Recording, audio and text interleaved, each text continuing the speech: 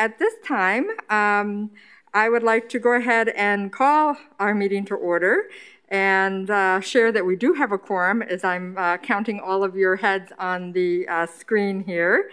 And at this time, I would like for all of you to please rise and join me in the Pledge of Allegiance.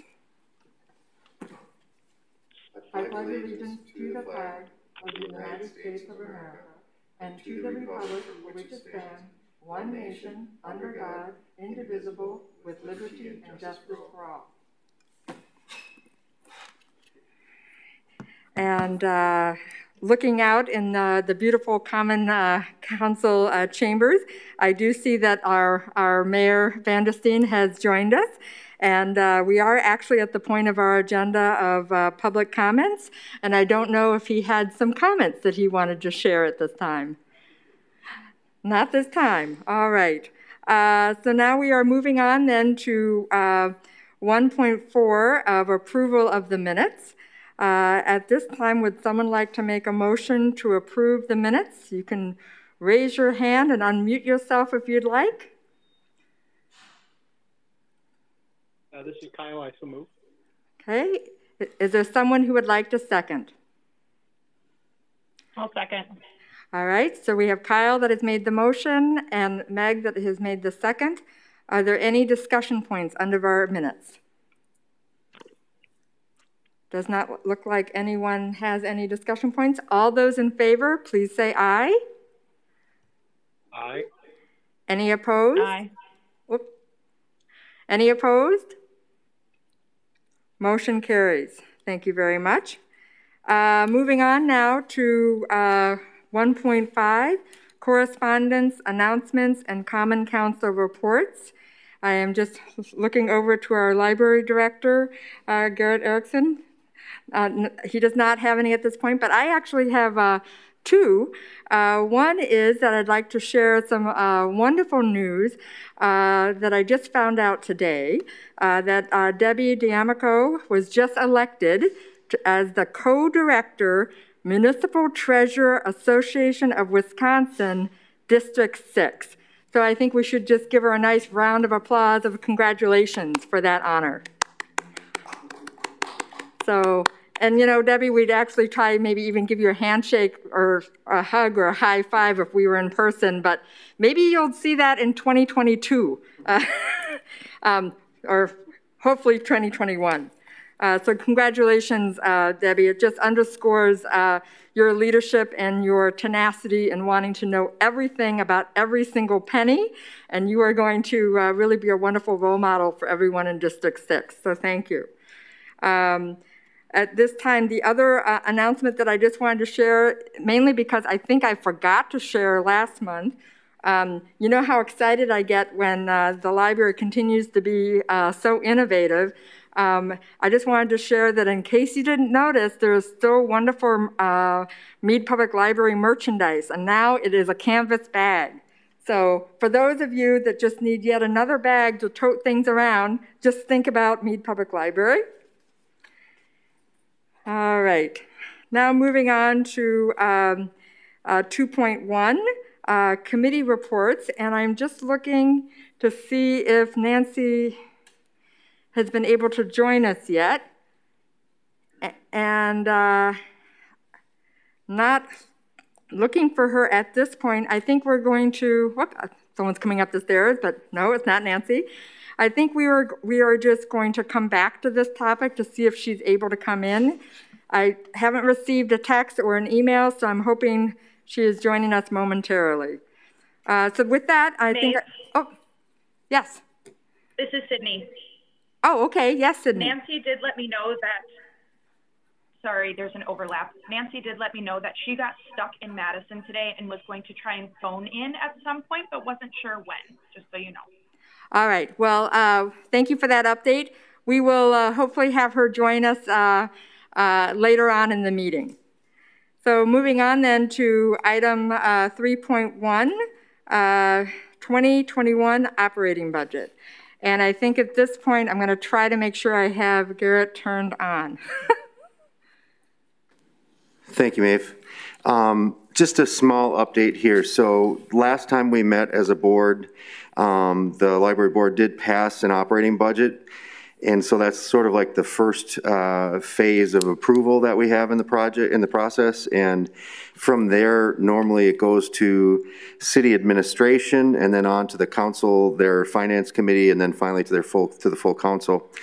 At this point, we have met with the admin team. That was Todd, the city administrator, as well as Marty and Tara from finance, Carrie Aarons, and then Debbie and myself. And so we met on the 14th. We have some small adjustments that we've made to the budget, but overall, it's pretty much intact at this point. We're still waiting for city administration to compile all the requests from each of the departments, and then they figure out where their revenue is and sort of then come back to us with any adjustments that need to be made. So at this point, we don't have any major adjustments to be discussed. And Debbie did send out a couple of tweaks earlier, I believe it was earlier today. And so if you have any questions about those tweaks, I guess now would be the time to ask it, but I don't have any major announcements on that yet. So if you do have a question, if you just want to raise your hand, I can call on you. The document was, I think, pretty well laid out for us, and I think the explanation of change column has been very helpful with this particular budget. All right, then I guess we will move on, since there are no questions. Moving on to capital improvement projects, that would be under 3.2. Okay, and for this one, we did, there is an attachment in board docs that shows 4 projects that we're looking for support for funding. We are using the 850 fund for these, so these are donated funds, but I will go through them fairly quickly here and leave, if you have any questions, let me know at the end. It says number 9 project. Just know that we had these sequential and we just pulled these out because they haven't been done yet. So the first one is staff lounge. We have most of the furniture is very, very old, decades old. We're looking at some new furniture as well as some appliances in there. For instance, the oven doesn't work and so on. Right now, we do have money from the CIP process at the city that we can complete that floor, and the last part of that floor that hasn't been done is the lounge. And so there is some money available there along with carpeting and the vinyl that we ordered for the rest of that basement level. So we'd like to finish up that project, and a total cost of it is $41,348. Next project that we have is automatic entrances in the front lobby area. And so when COVID first hit, we had discussions about trying to make all of our areas that are high touch into no touch, such as in the restrooms having the paper towel dispensers, things like that, as being no touch. We also talked about the front lobby area having doors more like if you walked into Walmart or a grocery store where they open up automatically for you. The cost on that's about $9,400.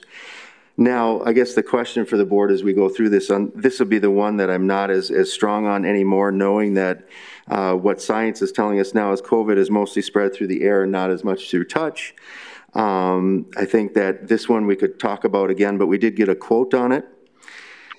And then moving on to the last 2 that we have here, we have steel gate and fence. In the very front areas, you're walking by the generator when you come into the library, there's an area that's concrete. It's sort of a little bit hidden in there, but what we have is we have some issues with people going in there, especially at night, leaving stuff there and so on. And it's just, we would actually like to put a gate there as we have in the other areas, just to keep people out of there. And then also we're talking about a fence that would start and cover up the generator and go all the way around that area.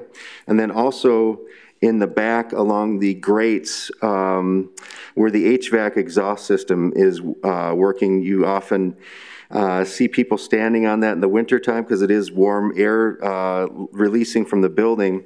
However, since we last met, we had another fire where someone dropped cigarette butts into that area, and there's also paper down there from people dropping it. and they started a fire, and we actually had to have the fire department come again. And so we're very interested in putting a fence around that area to stop that sort of thing from happening anymore. And Maeve, I did give Maeve a tour of that area, so she saw all the stuff that gets dropped down in that area. We would just like to put a fence around that already to kind of contain that. And then lastly, the number 21, the last project listed, is actually just continuing to update the office furniture for the library. We have a variety of from 60s, 70s, 80s. We've got every decade of furniture throughout the library. And obviously there's issues with that. With ergonomics, we worry about people having issues with their wrist. The newer furniture that we're ordering is the kind that you can stand up on, so that helps out a little bit with movement. This new furniture also is going to be higher profile. We'll order some glass piece partitions in it, so that, you know, the thought is that for sneezing and for so on with COVID, that if there are a little bit higher walls, we'll try to contain any sort of germs that would come fly between people, so to speak. Right now, they're very low profile, so there's really no protection, and we have quite a few staff that are working together in the same area. And so that's why we really, we had planned on doing that project next year, but instead we'll move that up to this year to get, to try and protect the staff a little bit. So again, these funds were all donated in the past to the library. This was before we had a foundation. We call it the 850 Fund. But we'd just like to get some support and some feedback on these projects and approval if you guys like the ideas.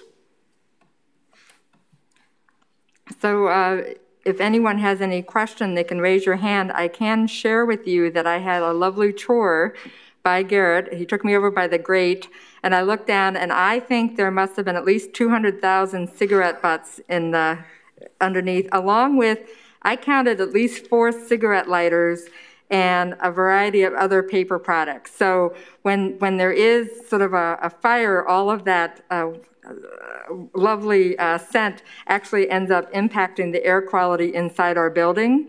So I really think it is a necessary addition to keeping our building healthy and safe for everyone inside. But any questions or comments on any of the expenditures for these projects?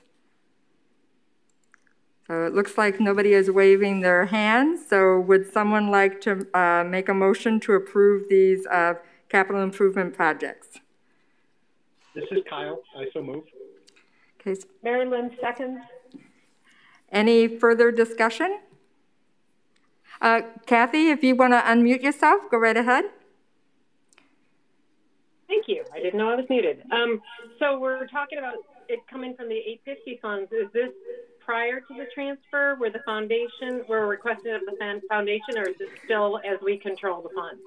So, Kathy, if I could, Maeve and I were speaking about the process on this moving forward so that the trustees have some availability to have input in the process. What we think should happen moving forward is that I would still go to the board, board of trustees first, when I'm putting together sort of wish list items, and then I would go to the foundation and ask them as well, and then that's how the process would work. So we're starting right now with this project, these projects, asking first through you guys if these are appropriate projects, I guess is the way I'm looking at it.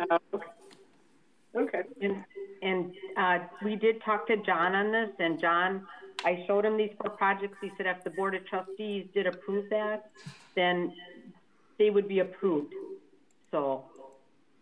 Okay, so just for the other people on the call, John Peroni runs the finance committee for the foundation. Now that they're going to be taking this over, we're going to have to just do this process where it's really library money, but we're asking the foundation for it because they're managing it and holding it.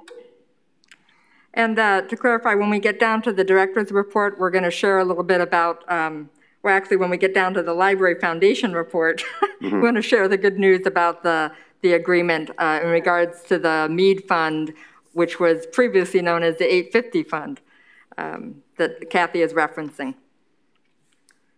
Any further discussions on these capital improvement projects? Okay, all those in favor, please say aye. Aye. Aye. Aye. Any opposed? Okay, motion carries. Thank you very much. And I think just the expenditure on the new equipment for our staff will really improve just their wellness and their health, just knowing that they're safe in their working environment with the additions of the new type of furniture, as well as the protective plexiglass/glass shields. So I'm really pleased that we're bringing this forward and deciding on this year versus next year. So thank you. All right, then moving on to 3.3, digital media policy. As I'm trying to navigate like 3 different screens up here, I think it's high time we have a digital media policy. So on this one, I had brought this to the board either at the last meeting or maybe 2 meetings ago. And the directive was to go back and make sure Attorney Chuck Adams of the city had a chance to look at it, which I have since did. And he did actually have some really good feedback, which we've incorporated into the policy. And so the policy is nearly the same, except a couple things that I'll point out. So on number 4, the second paragraph of number 4, it says comments and posts, that paragraph.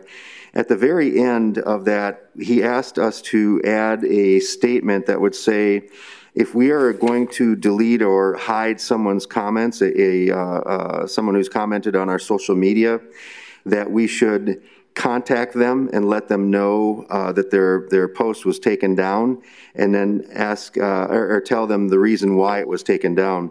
And so we can still use those bullet point choices that we've got just below that talk about like obscenity and some other things down there, slanderous, liability, or libelous, threatening comments, those types of things.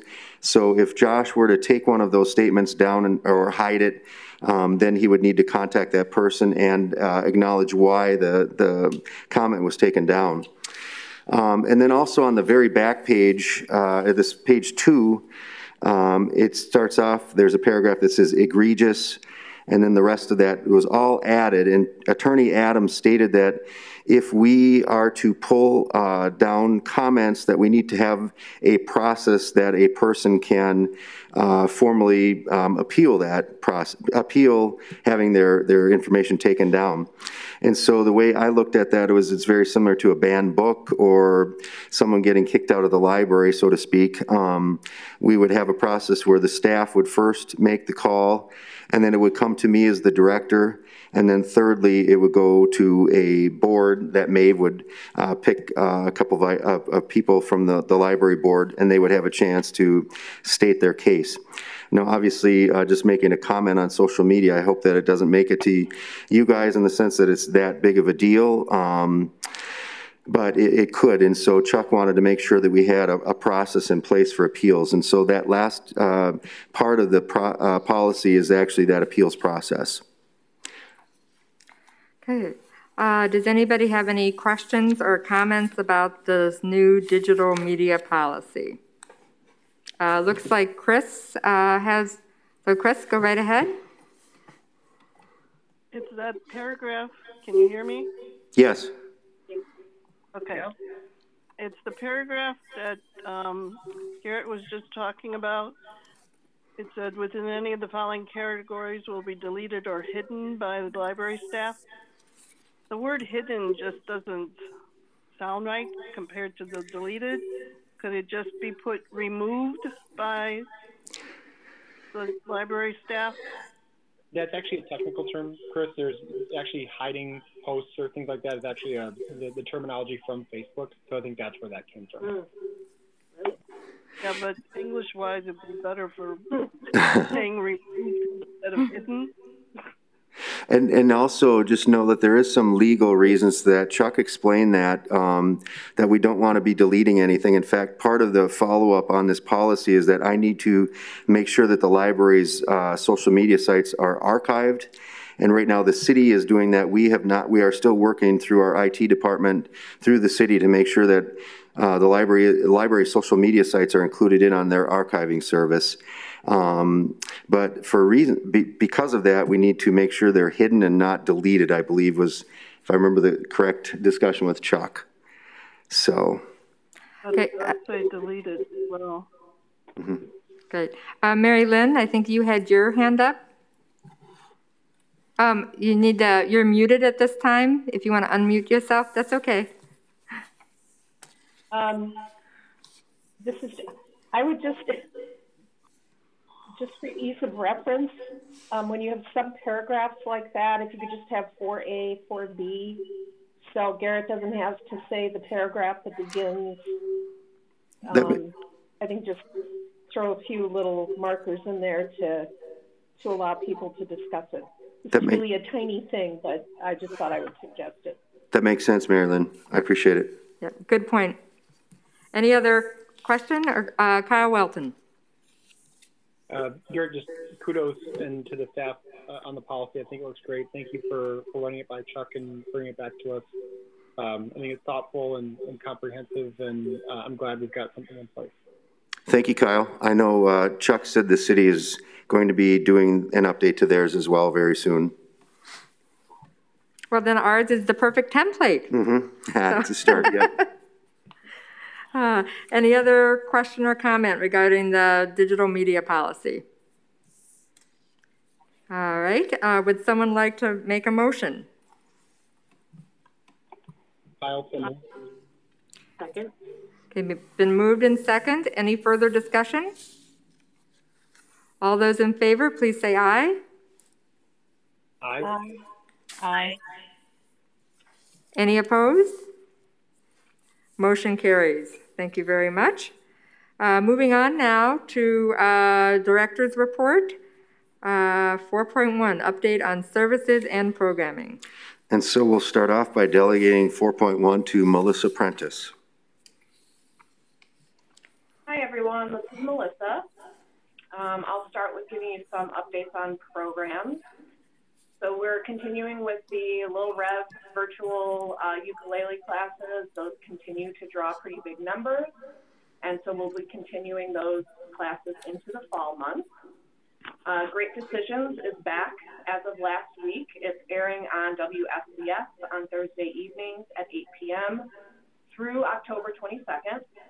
The talks can also be viewed at any time after they air from Mead's YouTube channel. We're working with our program partners, longtime program partners in the makerspace, Gearbox Labs, and they are providing a series of live virtual workshops on Tinkercad, which is a free online software collection focused on CAD and engineering design and coding. The workshops are being offered both in English and Spanish on Saturdays through October. This Saturday, we are offering 100,000 Poets for Change again. It's actually the 10-year anniversary of that program. And that will be virtual poetry readings that will be live streamed from our Facebook page. And that's this Saturday at 1 p.m. And then looking ahead at our program planning a bit, I know I've mentioned this in past meetings, but we are making good progress at developing an ongoing and regular content for WSHS Radio, which is out of North High School. We have a staff member on public services, John Tully, who has extensive experience in community radio, and he's been working with the staff at North High School, as well as some of our staff in the library and some of our community partners to develop some content for radio programming.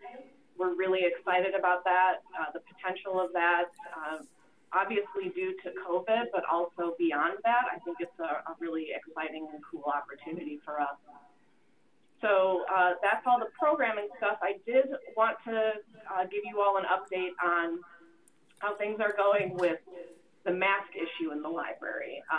So the last few weeks have been a bit trying. So I just wanted to kind of share that with all of you. So we're 2 months into the mask requirement, the statewide requirement. And what we're starting to see is staff beginning to experience really a high level of stress and emotional fatigue and burnout when it comes to enforcing the mask requirement. So those enforcement interactions have increased significantly in the last couple of weeks. We kind of expected maybe the opposite would happen as time went on. People would get maybe a little more used to it, and the opposite has seemed to be true.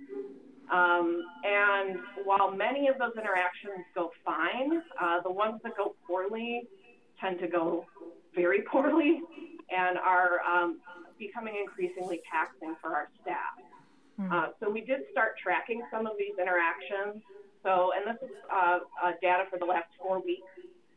We've had 482 enforcement interactions, and that's simply where we've asked a person to wear their mask or to wear it correctly. Of those, 48 have resulted in some kind of belligerent or hostile reaction, or harassment, name calling of staff. And of those, 18 have resulted in a patron being excluded from the library for at least a day or up to a week. So the management team really is working on solutions to help mitigate some of these issues for staff. And we're still kind of figuring that out. It likely will be a combination of some additional manager support on the floors, more staff time away from desk shifts, or having your desk shifts on different floors, and then possibly bringing in some support from Mental Health America or EAP during hours when we're not open to the public to help staff deal with some of the stress and burnout they're experiencing.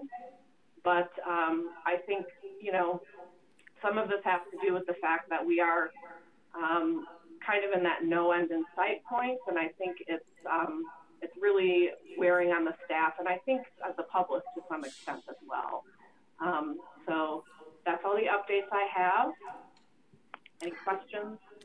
Well, I just wanted to say, Meredith, thank you so much for... Melissa. Oh, my goodness. It's one of those days. So thank you so much, Melissa, for just being so candid and honest in your update to all of us on how a policy that is trying to keep everyone healthy and safe, how that is how that's faring these last couple of months. And as a board, we never want to put together and put forth a policy that creates stress for staff, and unfortunately, it seems as though our policy has done this, but it's not the intent of the policy. It's how our citizens are reacting to this policy. And the only reason our library is open is we felt that if we had this policy, we could open safely. So I just feel heartsick for our employees that are having to deal with these interactions from citizens who really don't understand perhaps the intent, which is to keep them safe as well as keep all of our staff members safe. So I think your suggestions and thoughts of how to improve things for our staff and with the ideas that you put forth makes sense to me. And now I will just open it up to the other trustees to see if there's any other ideas, because if we find that citizens will not follow the policy, then at some point we may have to take the decision that we cannot have our library open because we are not able to do so in a safe manner. So at this point, I will just open this up to any other trustee who would like to share. Kathy Norman. Yeah, I'm curious. It's awful to put this on our staff, but we now have this new resource officer. Can the staff people, if they get any pushback, turn it over to that person? Yes, and they definitely have been, but some of these interactions don't happen when Santino is right there present, so staff are still the front line dealing with that. And that added support has helped a lot, but we've also seen an increase in that kind of non-compliance, but also the sort of aggressive pushback has gotten worse. So. And one of our challenges with our library is that we are the one city building that has more citizens coming in every hour. So we are the one city building that's probably encountering this more than others. I think Kyle Welton, did you have your hand up? Yeah, I had two questions. The first is, do we have, I guess my concern is that is there a recidivism issue here where folks are just continuously coming back in and been told by staff and it escalates? Do we have the ability to implement a fine structure? I don't know if we're allowed to do that, but I'm just trying to think if there's anything we can do to protect our staff or put the directive in. And could we station the resource officer in the vestibule to prevent people from entering the building if they're not, getting through the counter, if they're not wearing a mask, wearing it properly, to catch it upstream before staff have to interact with it? So for your first question, there are a few people who are kind of repeat issues, but a lot of the folks that we have those more intense interactions with, we never see again. I've honestly wondered if it's sort of intentional, if they're trying to pick a fight, and it's just sort of getting the point across and then they're gone. Some of the repeat issues we've seen are definitely with our more vulnerable patrons. And so there's that push and pull with staff wanting to be more accommodating and understanding, but also seeing this kind of repeated problem with some folks. So, and we definitely have talked about having a staff member, whether that's the safety specialist, or the managers, or some combination at the entrance of the library, but that's not always practical to do for the entire time period that we're open. If I could add into that, Melissa, you guys have done a good job of part of their script, so to speak, is when they have these interactions, we offer curbside for those folks that want to pick up their stuff outside and they don't have to worry about a mask that way. That is one of the first things that the staff offer, is that option of getting service a different way where they don't have to worry about a mask. Mm-hmm. Any other, Chris Camp. I was wondering if the mayor's still sitting there and if he has any ideas of what to do in case other buildings have slightly the same situation. Well, he is walking. He's walking to the podium now, which means, Chris, I need to know which button to push. So I think it's. He got it. Oh, there you go. Thank you very much, Madam Chair. No, we really don't have a lot of those things occurring in other city buildings. The City Hall has in the past had people coming in that are over at the transfer station to use the restrooms here, and that's really been about it, but they come and go, and there's maybe a little bit more cleanup needed, but we really haven't had those kind of things to deal with in other city buildings. Like you mentioned, you get a huge amount of traffic and people that other city buildings don't see, and unfortunately they're not all treating the building and that opportunity to use the library like we'd like them to. Thank you for sharing that. Just one thought that I have, I always have been so impressed with the signage that has been, created and put up all around the library. I'm wondering if it would be a new tact or a new suggestion that maybe a big sign right at the entrance just basically thanking everyone, like reward the good behavior and sort of like, thank you for wearing a mask. You are keeping our library staff healthy and safe. And just, make it really big so that, and you could also, and other library, patrons, and just reminding people why we are doing this and make that sort of the first thing that they see. It's just a thought. Any other thoughts for Melissa? Other than Melissa, if you could just share, and I think I'll probably take a moment to even write a note on behalf of the board, just thanking our wonderful library employees for doing their best during this very challenging time to keep not only themselves safe, but every single citizen who comes into our building.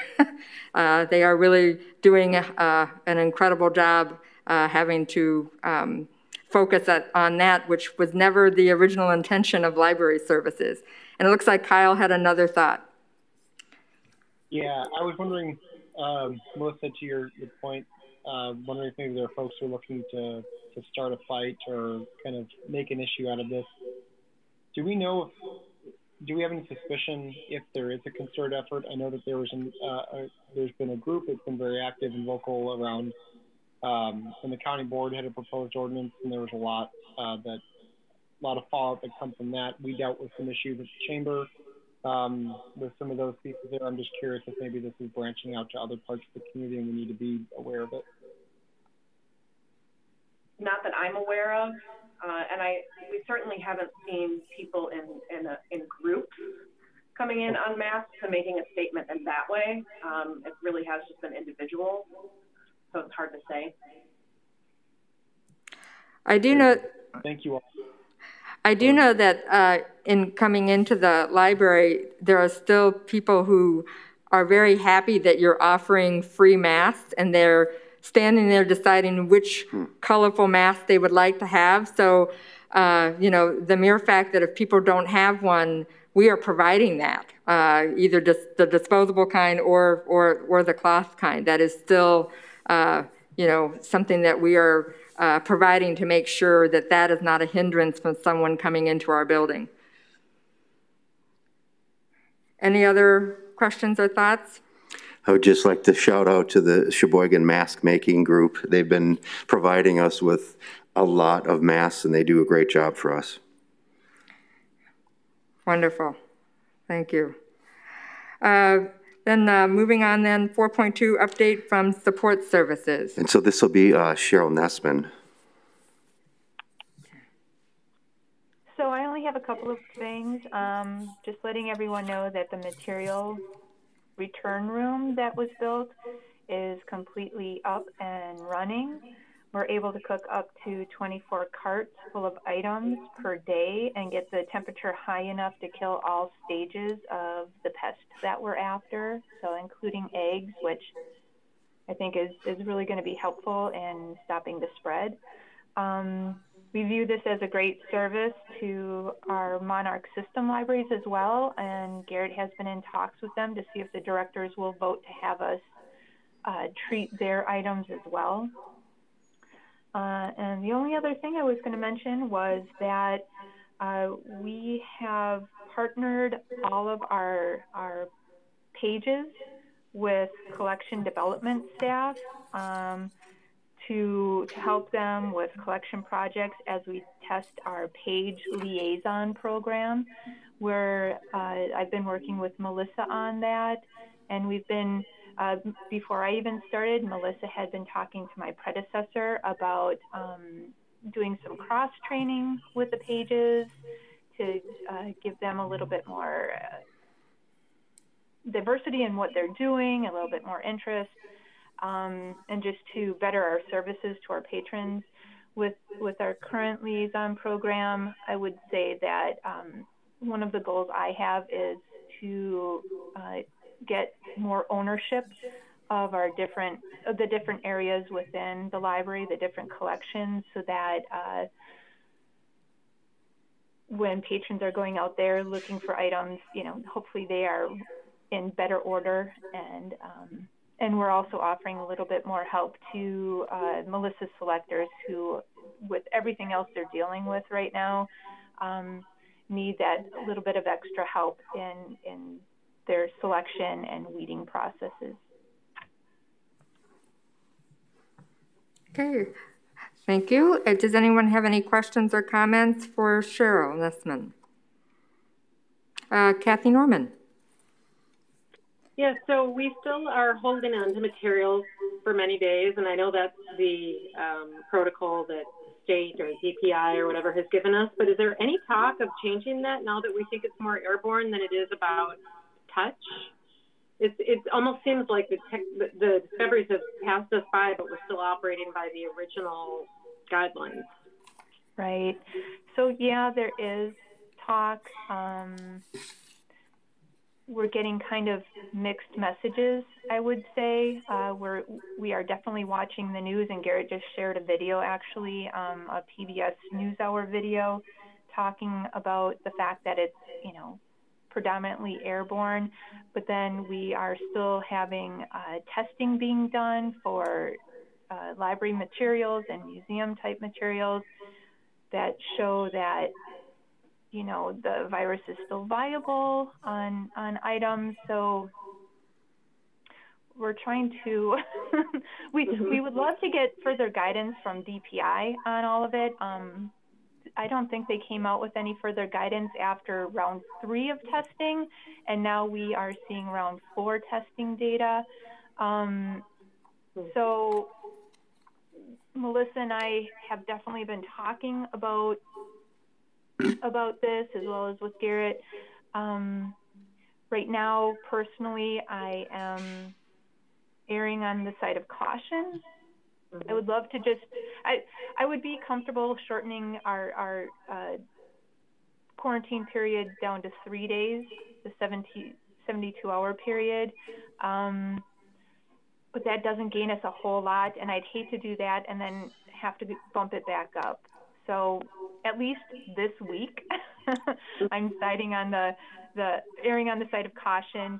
Talk to me next week, and you know, more data might come out, and yeah, we'd love to shorten that period. We would. Because it's not just about the materials not being available or people showing late materials when they've really returned them. It's also more work for you guys. Storing all this stuff for days and then having it pile up. Right. And, you know, I don't know that we would ever completely get rid of the quarantine. So that work is going to be there regardless. So then it really does fall more on the side of, you know, dealing with patrons who want to get that stuff off of their accounts. Yeah. Any other questions or comments?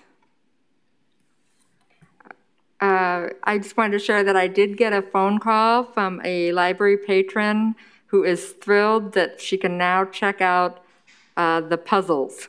So the puzzles have been like in hostage situation since March. And so the mere fact that you're allowing puzzles to be exchanged, and you've got a whole plan to quarantine them when they come back, but I've never gotten a phone call about puzzles before. So thank you on behalf of that one patron. May not be the only one who's thrilled with that new service being reinstated. All right. Since there's no other questions or comments for Cheryl, thank you again for a detailed report, and I really appreciate your building projects report because it just keeps demonstrating how it's never a slow time at Mead Public Library. All of the list of things that you are keeping track of and putting on hold and gathering more information on. So thank you very much, Cheryl. Moving on then to monthly statistics, 4.4. If I can, maybe I'll jump back for one thing on 4.3 that wasn't included in on this. So we've been working with the DPW, the Department of Public Works, as well as the Clerk's Department. And when you're on the west side of the library now, you'll see a little bit of construction in the driveway. When we had a couple of weeks ago, the post office was talking about not being able to keep up with absentee ballots. Several municipalities, including the city of Sheboygan, Clerk's Department decided that they would put more boxes out in the community so that way people could just drop off those items and then their staff would go pick those up periodically. And they do have some drop box here at the City Hall. They're also putting one right now in the library drive. So as you drive through to drop off your materials, you'll notice right by the staff door there's a large box that says very clearly Sheboygan absentee ballot drop box. And right now that's anchored there to kind of keep it out of the way, but people can still access it and have been. But the plan is they are building more of a permanent structure towards the end of that driveway just before you pull out onto New York Avenue. And they've so far have put up the posts, and there'll be a curb there and so on. So it'll be just like kind of like the mailbox area when you leave the post office parking lot. There'll be a little small island where you can just drive up in your car, roll down your window and drop those off. So that's kind of what that little project is. If you're driving through and wondering what that is, it's the clerk working with the DPW to get that project done. So that's great. Wonderful, thank you. All right, now we're ready to move on to 4.4, monthly statistics. Yeah, and I guess on the statistics, we're still running about roughly 50% on everything. We are waiting. Obviously the new mask the mask rule is extended, but hopefully we don't go back into a shutdown mode for the state. But right now we're sort of running at about 50% for our statistics compared to previous years, and so. E-content is doing well, but that's the physical checkout as well as the gate counts. So I guess any questions on any of that? Okay. Any questions, comments on the monthly statistics? All right. I think then we will, I'm still looking at my phone and my email to see if Nancy will join in to talk about the committee reports, but I think we'll just do the liaison reports. And that at the conclusion of that, if she does not appear, I will give the update from the committee report from the ad hoc art committee. So at this point with liaison reports, 5.1, the Monarch Library System, we will put that on hold until next month when Nancy is here to update us. Moving on then to 5.2, Mead Library Foundation. I just wanted to share that the foundation did meet yesterday. It was quite the combination of Zoom plus in-person meeting in the Roca room. And I am really happy to report that the foundation unanimously agreed to the agreement of transferring the ownership of the Mead Fund to the Mead Public Library Foundation. And it is with great thanks to Kathy Norman, who helped with the agreement, in addition to City Attorney Chuck Adams, as well as Attorney John Hawley, to ensure that our agreement reflected the intent of Mead Public Library and Mead Public Library Foundation. So as all of you are aware, since 2014, the foundation has been in charge of the investments of this fund. And when these funds were bequeathed to the library back in the, I want to say 70s, 60s? Early 1969 was the first big donation. Right. We did not have a foundation in place. And so this is really a perfect place for these funds. And I think we will continue to work well with the foundation for the betterment of Mead Public Library. As you're all aware, at our last library board meeting, this board authorized me to put together this agreement and authorized me to sign it with the foundation board president, Bernie Markovitz. So I just wanted to let you know that that was accomplished, and it was, again, just like it was with this board, unanimously passed at the meeting yesterday. The other thing I wanted to share is it's with great disappointment that due to COVID, the foundation is not able to offer its wonderful Wisconsin Academy programming, and they are hoping that maybe in the spring they might be able to do a virtual program. Along with that, due to COVID, they will not be doing their annual Yuletide celebration, and the foundation is considering what are some other ways where they can virtually connect with our incredible supporters of Mead Public Library. And I don't know if there's anything else I've forgotten, but I'm going to just look at Kathy Norman, since she and I are the two representatives on that board. So it looks like Kathy Norman. Yep. I'll just say, the foundation has been really blessed with many big gifts that have grown over the years. And so it sounds like this year we're not going to go out and try to actively solicit funds the way we normally do, because there's other things in the community that need it a lot more.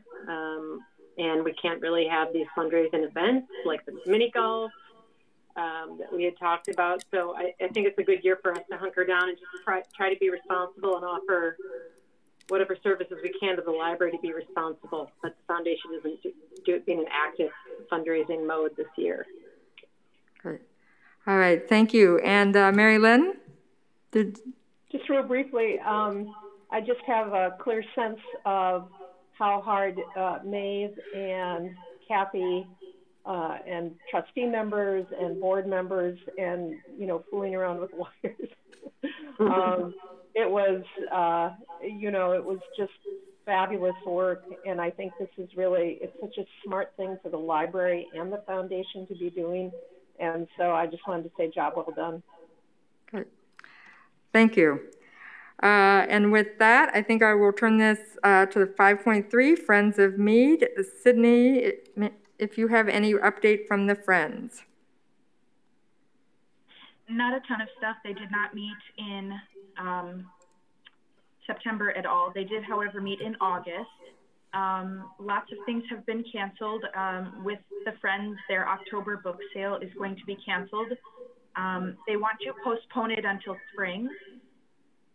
But we'll see, I guess. I do want to just point out, though, that they've really strongly compensated their bookstore sales in favor of online sales. They've also been very responsive to embracing the digital world. And so July bookstore sold $386 worth of items. eBay sold $595 worth of items. And then Better World Books, who they work with, sold $536 worth of stuff. So I think it really speaks to the amount of online sales that they can do. And then the only other thing that I have for the Friends was that we found out sort of randomly that an item that we had applied for forever ago from Kohler for the mini golf event, they had asked for a donation of some kind to raffle, and we did receive that now. Kohler has given us a round of golf with a cart at either Black Wolf Run or Whistling Straits, and also included an assortment of branded accessories from the Kohler Pro Shop, the retail value of which is $510. And so that'll be a nice raffle item that we can have once the mini golf event happens. That is it. Great. Thank you, Sydney. And if you could just share with them that I really think we have the best friends of any public library in the United States. I am so tickled that they are doing things on eBay. So it's just fantastic. All right. I think now I'm just going to do a quick report from 2.1, the Ad Hoc Art Committee. I'm sorry that Nancy's not able to join us. I just wanted to update all of you on what this committee is doing. The last time this committee actually met was in 2016, so it's been a little while. But this committee is has convened over a concern that one of the panels in our quiet study does not really represent our vision of a vibrant, informed, and cohesive community. And the scene in one of the panels depicts the first contact of Sheboygan Native Americans and settlers. And in having this discussion, we, realized that we really do not have a policy in place at the library to really determine, what works of art do we receive and which ones do we decide to display. And in that conversation, we recognize that this committee really need to put together a policy to provide guidance with these types of concerns. And so at this time, our library director, Garrett Erickson, is putting together a policy for this committee to review. And we will then, this committee will then bring it to the full board. This policy will then provide some really great guidance on how we want to address the concerns expressed about one of the panels in our quiet study room. So we're at the information gathering stage, and I'm hoping to have Nancy give an updated report of where we are at our October meeting. Are there any questions or comments at this time? All right, thank you. And then looking at our agenda very at the end, our next meeting will be October 22nd at 3 p.m., most likely in the same place, although all of you might change different rooms, I don't know, but kind of like some of the interesting backgrounds I'm seeing right now. You look all very comfortable, but I think my chair is probably the best one because I think I'm sitting in the mayor's chair and it's very comfortable. And at this time, would someone like to make a motion to adjourn? I'll move to adjourn. Is there a second? All right, been moved and seconded. Any further discussion? All those in favor, please say aye. Aye. Any opposed? Whoop, any opposed? Motion carries. Thank you all for taking time this afternoon to join us, and I hope you have a wonderful rest of the week. Take care.